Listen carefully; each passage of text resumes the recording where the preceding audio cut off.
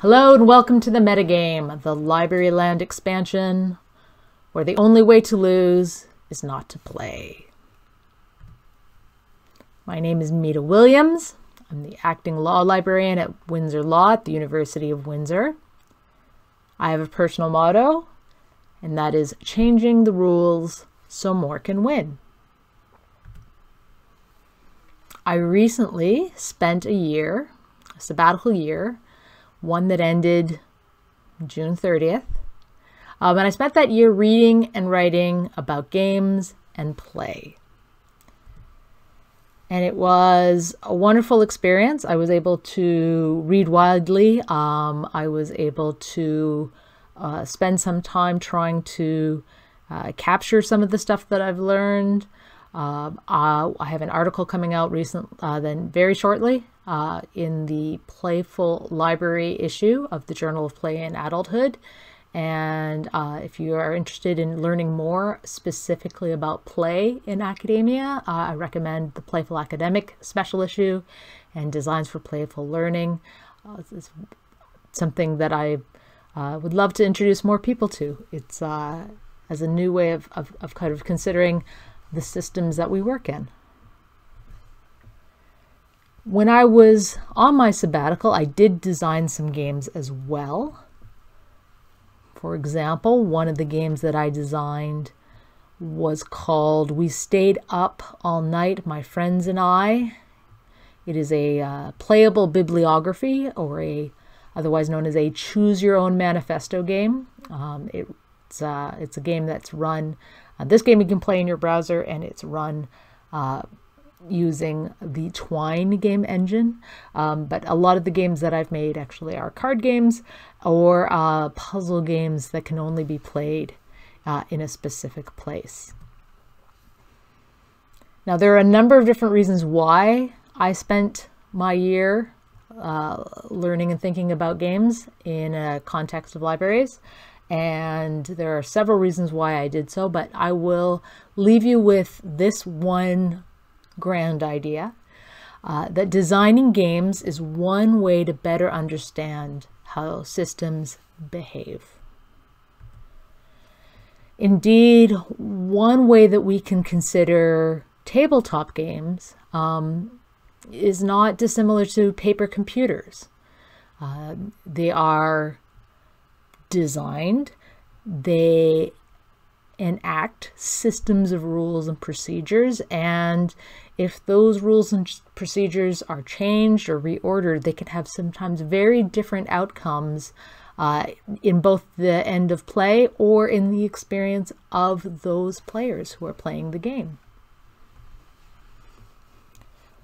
One of the things that I learned from that year was that game design is hard.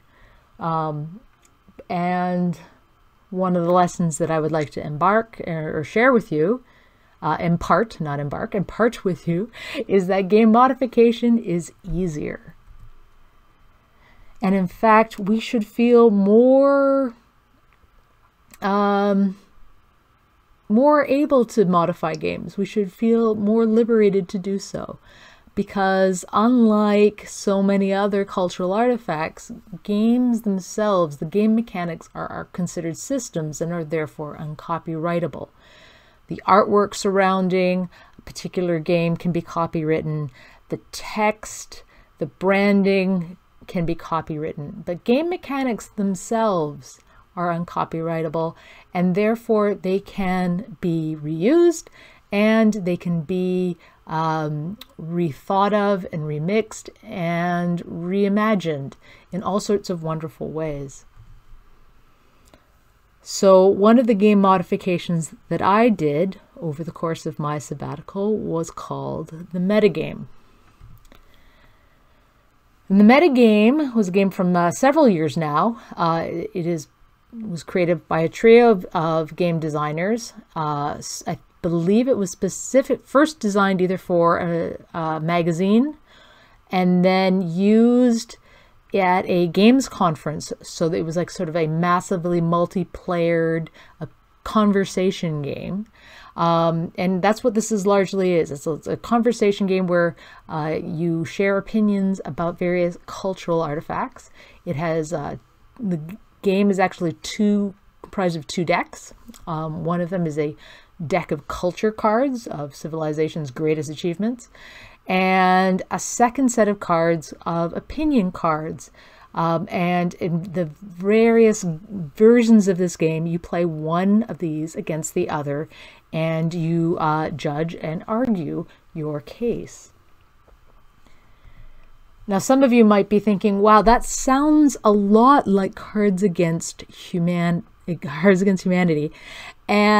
or the deeper cut, Cards Against Librarianship. And indeed, that question has been raised to the designers of the metagame. And in fact, the metagame came first. Cards Against Humanity cited the metagame as one of their game influences. I will probably state on the onset that my particular version of the metagame, with Library Theme 1, is absolutely unabashedly sincere and wholesome, and very much interested in just getting more information and opinions of our colleagues and our friends about various aspects of library land. And I did this by reaching out to friends and said, hey, I'm making a library game. I came up with some ideas that could be cards in such a game of librarianship. And I asked them, I said, what am I missing? And that was my starting of my list. And then people gave me some great suggestions to complete that list.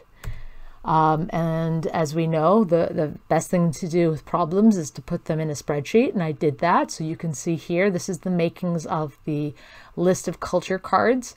I took each of these sort of major ideas, and I went to the Noun project where I could find Creative Commons licensed icons that I could use and apply them against each of these terms. And then what I did was I made use of free-to-use software called Nandeck. I heard about Nandeck by listening to a game design podcast in which the designer of Wingspan told the audience that she used Nandeck extensively in her development and of Wingspan, and because you can quickly and easily make and reiterate and design cards. And so the code that you see in front of you is the code that I used to make my version of the Library Land metagame. And in fact, just yesterday, I received the output of those cards. I generated the cards. I sent them off to a company called The Game Crafter. There's a very nice tight integration between Nandeck and that particular company. And they were able to print out and make available these 2 decks. And if you are interested, you can buy your own for the low price of $30.74 USD. Alternatively, I have made this same set of cards available as PDFs.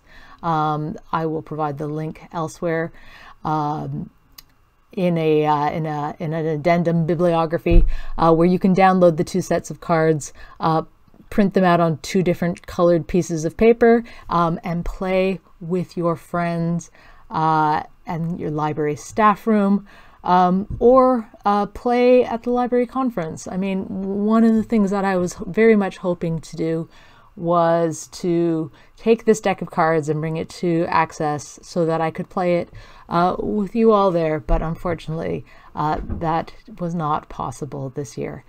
Maybe at the next Access conference. And to leave, I just want to leave this quote. I think of the work of Bernie DeKoven quite a bit. He is a sort of scholar of play, and he says that in a game community, the rules and officials decide if the players are good enough to play. If not, they change the players. But in a play community, the players decide if the game is fun enough to play, and if not, they change rules. And I've always thought of the community of Access as a play community, and I hope you enjoy the rest of your conference. Bye.